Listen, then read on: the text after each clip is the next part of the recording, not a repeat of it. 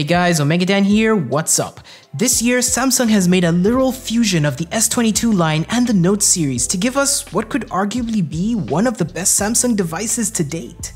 I have to say, using this has been very fun and it's no slouch in the Android world. But the question is this the right device for you? Who is it meant to be for? And will this actually be your next tech purchase, the next smartphone you should upgrade to? Well, let's check that out.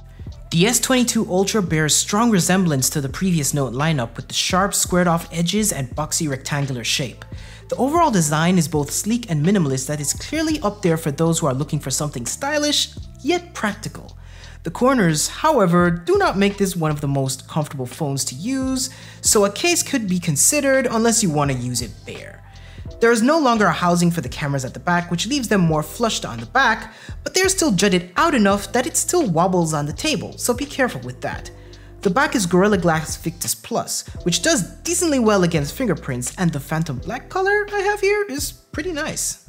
Now, Samsung has been known to provide their flagship smartphones with some of the best displays on the mobile phone market, and the S22 Ultra definitely, obviously, continues that trend.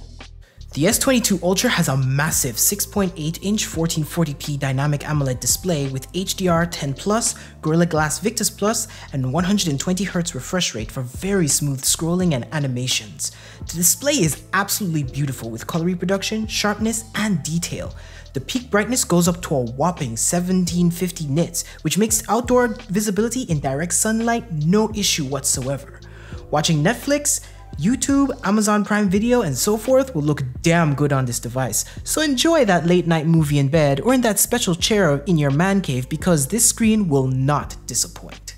Now, as much as I would have loved to have tried the Snapdragon 8 Gen 1, which is released for the US region, the Exynos 2200, which is made by Samsung themselves and with 12GB of RAM and 256GB of storage, performance has been surprisingly good. Now, I try my best from now to stay away from benchmarks, so I usually rely on my day-to-day usage. So here's what I experienced. Navigating through the home screen, web pages, and switching between other apps has been smooth and fast. I've experienced a bug here and there, such as the camera app closing a few times on me while being idle and lagging while playing some graphically intensive games. This could be due to the graphical limitations of the Exynos chip, which has been known to fall behind the Snapdragon. Overall, however, playing games like Dark Nemesis and Call of Duty have gone pretty well, so you won't have much issues playing major mobile gaming titles on this beast. Of course, one of the main selling points for this phone was basically the reason why the Note lineup was so sought after, and that is the built-in stylus.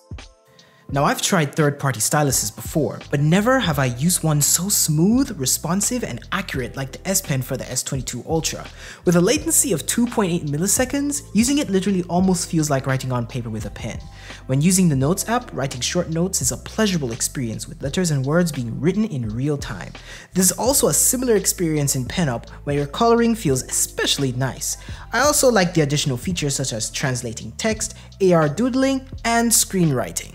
Now, I did notice that when I'm using a third-party application like IBIS Paint, there is a lag with writing on the screen that you can actually see here.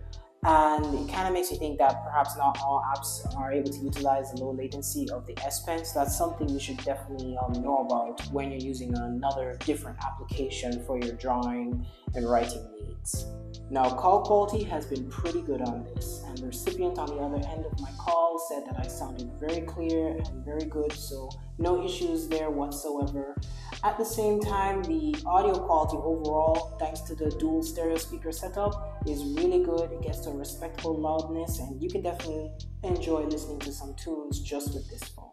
It is no motion crew, and we up in our growlings when people change, but not us, and we just chillin', kicking it, kissed by the sun, could be soaked to the skin in the morphine, I know she got.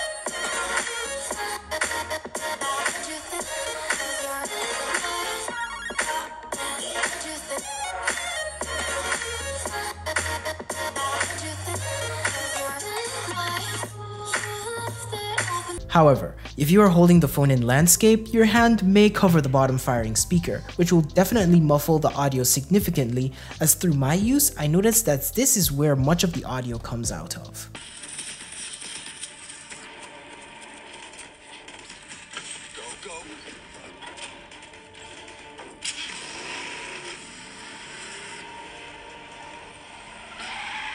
The S22 Ultra comes with a quad camera setup, a whopping 108 megapixel wide, a 10 megapixel periscope telephoto with 10 times optical zoom, another 10 megapixel telephoto with 3 times optical zoom, and a 12 megapixel 120 degree ultra wide. The telephoto cameras combine to offer 100 times space zoom as well. As expected of Samsung's best, pictures taken are really nice. We see the usual boost in vibrancy and saturation that makes colors pop. There is good sharpness and detail and good lighting as well. The zoom lenses have also seen massive improvement, with the 3 times and 10 times zoom being great in detail and dynamic range. Even with 30 times, while losing some detail and retaining some noise, it is still quite usable. The 100 times zoom is, well, let's move on. The 40 megapixel front camera is also an achievement, as I was able to get some of the cleanest and most detailed selfie shots I've ever gotten on a smartphone. Portrait mode has also improved with much better edge detection, and the nice blurring of the background is just icing on the cake. I was most impressed with the improvements for low light shots, just like in this room with barely any light whatsoever, and even without night mode on, you can still get serviceable pictures. Turning on night mode shows quite an improvement with proper focus and crispier detail. This is a video at 4K at 30 frames per second, and as you can see, Samsung has really improved their video quality to the point it is definitely trying to contend against what the iPhone has to offer. Footage is detailed and crisp. Even with Super Steady mode off, footage was quite steady, and let me remind you that Super Steady mode will only max footage to Full HD at 60 frames, so choose carefully what you want out of your footage. Now, with this having a whopping 5000 mAh battery, my normal usage from scrolling through social media, watching YouTube and Netflix videos, playing games and checking the news and whatsoever, I get about 30 to 40% at the end of the day, and I could go into the next day with some more usage before charging this up. So this is definitely a day's use for me, no problem. Now this might improve if you turn off the 120Hz and switch to 60Hz and set the screen resolution down to 1080p. But if you're gonna pay for the best, you might as well use the best settings. The S22 Ultra has 45-watt charging with no charging brick in the box, so I'm helplessly stuck with my 25-watt charger, which gets it from 40 to 100% in a little over 40 minutes. Samsung, please hear me out. I'll take a thick retail box with a charger over a thin one any day. To me, this is the most stable and polished Samsung device released so far, and I've had as much fun with it as I did with the Fold 3.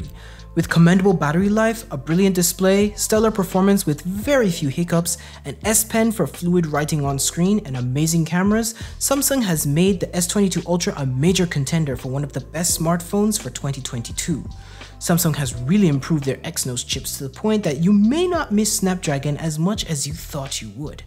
With all that being said and done, I personally don't think that this phone is right for me, and let me tell you why. I haven't been using the stylus very much. I'm not much of an artist, so I'm not drawing or coloring, and to do so on a smartphone isn't really a priority for me. And I don't really write down notes on the smartphone a lot because I prefer to type them up. And with all that being said, and since having a stylus like this and the extra bells and whistles and camera upgrades constitute a hefty price tag because this ain't cheap, I personally think I would prefer the S22 or the S22 Plus as my new upgraded smartphone. But overall, this is still great. I had a wonderful time using this. I feel like this is the most stable, perfect kind of smartphone that Samsung has released. But for those who want the best of the best that Samsung has to offer with the camera upgrades, the build quality, the performance, and those who can best utilize the S Pen for their daily activities from drawing, writing, and coloring even, then this is the right smartphone for you. In fact, I had such a good time with this. I barely had anything bad to say about it. It's been a really fun experience. So for the first time, I think on this channel, I'm giving this a 9.5 out of 10. Thanks for watching my review on the Samsung Galaxy S22 Ultra. Now, if you really want to get this for yourself, check down in the description below for an Amazon affiliate link for this item itself. If you enjoyed watching this video, please give it a like. And if you want to see more, subscribe and hit that notification bell so you'll be notified of any new future content that is released on the channel. Thanks again for watching, and please remember to live life and stay connected. Till next time.